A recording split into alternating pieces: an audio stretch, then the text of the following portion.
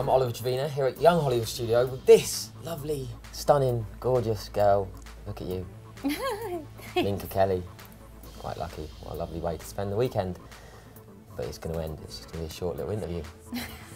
I've got to accept that. So you're keeping busy. I am. Which is wonderful. And lucky, and very lucky. Yes. Because yeah, well, thanks. You did mean because you're sitting here with me, right? No, because I'm working somewhere. No, yeah, for the work. Oh, but you're good. You're Thanks. nice. Okay, great, great. I leave it on that note. Who are you listening to, music-wise, at the moment?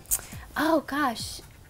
No one that's, you know, I love pop music, I love indie rock music, like I really love Ray LaMontagne, and I love stuff like that, and I love Beyonce, and I think I love music in its entirety. I love all kinds. You love everyone, basically. I love all music. You're just a lover.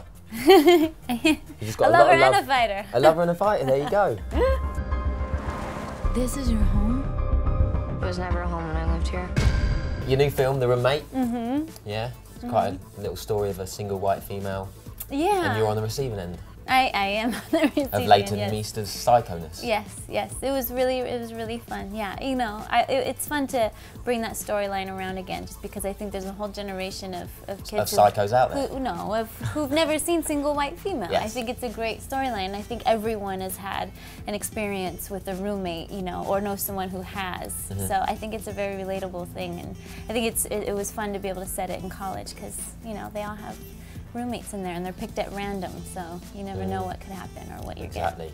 And you got a bad one. I got a bad one. Yeah. You had a few little fight scenes in that as well. I had. Which I was impressed with when it was actually you two doing them. Yes, thank you. Yeah, we did. We worked really hard. We had great stunt coordinators teaching us everything to do, so we didn't actually kill each other, but we did do it. Great. We did do it all ourselves. Yeah, it was really fun. Yeah, Leighton said she really enjoyed it, beating you up. Yeah. Which I was like. I think I fought back quite a bit. Yeah? I don't know if she just beat me up, but Did you like getting some jabs in? Yeah, I got a couple of blows in there, definitely. Yeah, we were both a little bloody. You had a fight in high school, didn't you? Did I read that? Yes.